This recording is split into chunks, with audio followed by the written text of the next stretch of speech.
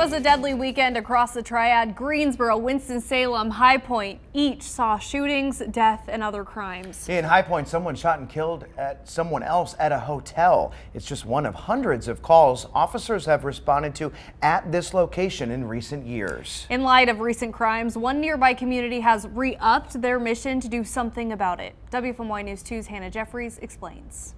Over the weekend, this High Point hotel was surrounded by police investigating a homicide. I was hoping that wouldn't happen, but it did.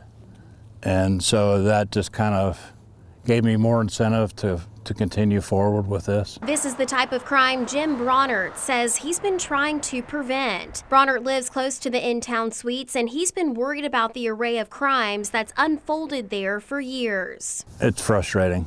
It's really frustrating. Well, everybody wants to live in a safe neighborhood, and we all deserve to be in a safe neighborhood. High Point deserves to be a safe place to live. Of the calls police have responded to here, suspicious vehicles and domestic disturbances are at the top of the list. Because of the high number of calls, High Point police are making more stops and checking in on people in the area. It's been a priority from the police. I learned that this morning. There have been a lot of self-initiated calls from the police.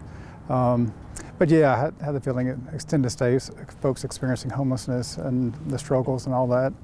I think over time, maybe it's become kind of a place where people can go and do things they probably shouldn't. The hotel is in Councilman Patrick Harmon's ward. He's aware of the situation and has been doing his own homework to see what the options are. There's nuisance abatement that's been done here in High Point, actually just over here.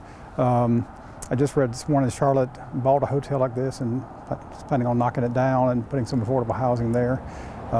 Again, I'm not saying the city's going to do these things, but I mean, what's in the toolbox and how can we address the situation and be compassionate at the same time? Right now, neither community members or city leaders have the perfect solution, yet they're hoping an upcoming meeting will bring about some results for the city's sake. It'll be disappointing, and I don't know where we would go from here then. If the city can't do anything or do very little to solve it, then I don't know what the next step would be.